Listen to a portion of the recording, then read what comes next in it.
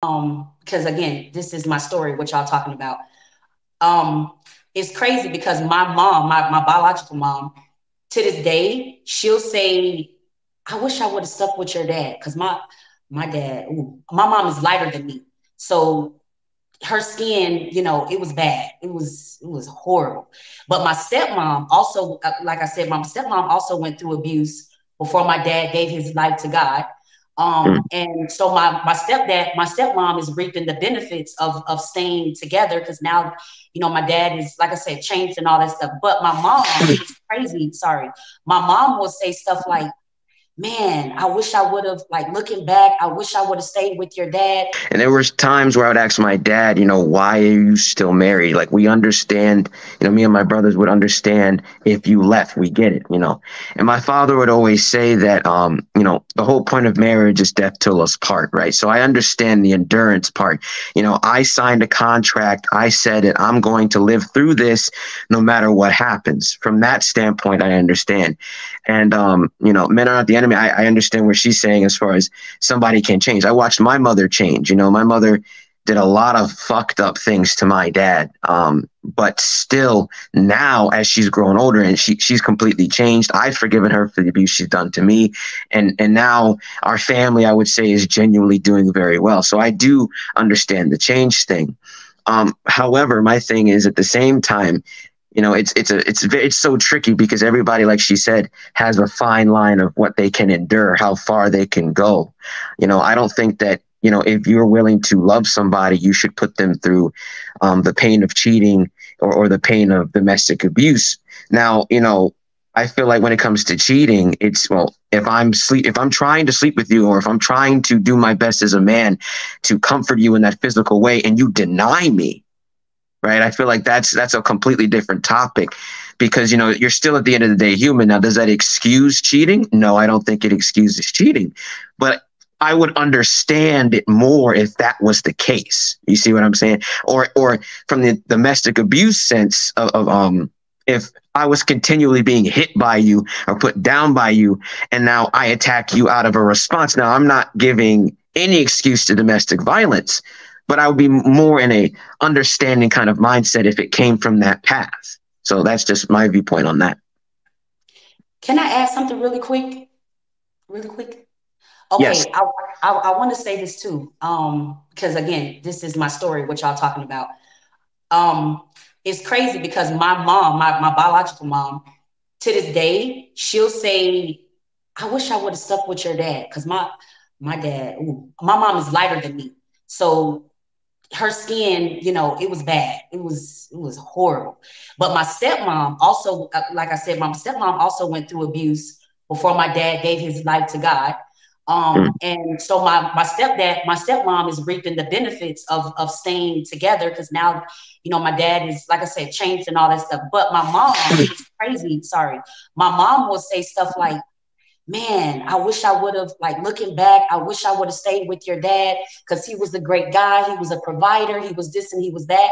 And to be honest, just a side note, when I was a child, a teenager, I was really pissed at my mom. Like, I despised my mom for a long time because I did not understand at the time, how can you stay with my dad when he was abusing you so much? But now Right. as an adult, now that I'm a mom and now that I'm dating and now that, blah, blah, blah, I get it. I get it. And it's crazy how when we're talking about battered women, it's crazy how a woman such as my mom, as an example, would still say, even going through all of that, dang, if I would have endured, I would have been basically your stepmom, living in this big house, being taken care of, blah blah blah. So I think I think we should touch on that too. Is like, is it that, because I would never stay in an abusive relationship, but my mom is obviously not as strong as me. So I think we should touch on too, like, do women stay because they feel like they don't, there's no other good men out there that they can get, or I don't know. I think we could come at this from a lot of aspects. But anyway, I'm gonna be my mic. All right. Let me go ahead and get Jay in there. What's your thoughts? I mean, I think it's all about boundaries in terms of where you are in your life, You know, I mean, I definitely think you should endure. You know, my parents have been married 52 years. They have experienced that as well, where my pops, you know, and me getting older and learning about this, you know, I've had my issues with my pops. I've had my own issues of what I grew up and found out was abusive. You know, there's a difference between whoopings and beatings and all of that stuff. And, you know, it's changed behavior. You know, people get older to the point where they're almost ashamed of what they did. Once the behavior changes, they look back and they're ashamed of it.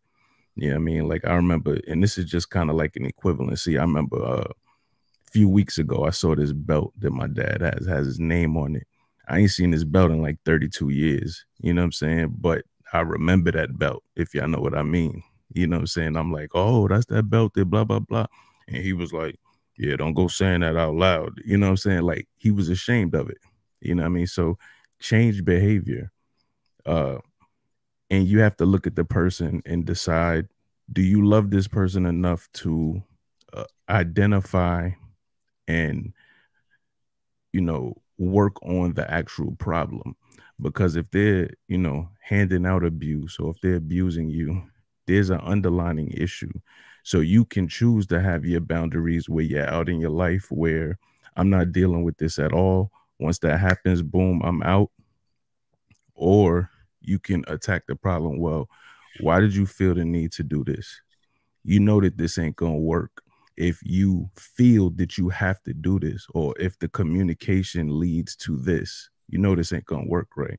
You know what I mean? So either you can diagnose the issue and try to work on the issue, or if that's your boundary, that's something that you can't deal with, you know, you leave. But I think like what Men Are Not the Enemy was saying about the person, your mother, you know, saying I should have stayed. That's her prescribing like we should have worked through that. We should have endured, because it probably would have been good on the back end, you know, especially at those times. You know, I'm imagining this was the 60s, 70s, stakes were higher, you know, black men had a lot that they weren't communicating. So, but as a black spider guy, it was the other way around. You know, it was the female abusing the male. So during that era, the stakes were higher. People were walking around with a lot on their chest, you know, that was never identified. There was never, the underlying issue was never brought to the table. Well, why do you feel you communicate this way? Well, my parents communicated with me like that. Well, who taught them that? Oh, who taught them that? Slave master. You know what I mean? It's stuff that's passed down where, you know, now I'm sure a lot of y'all, a lot of people, a lot of black people I know, they don't whoop their kids. When I say, well, they don't beat their kids. Let me let me say that. They don't beat their kids. Like the whoopings we got, that I'm sure a lot of us got, your kids don't experience that.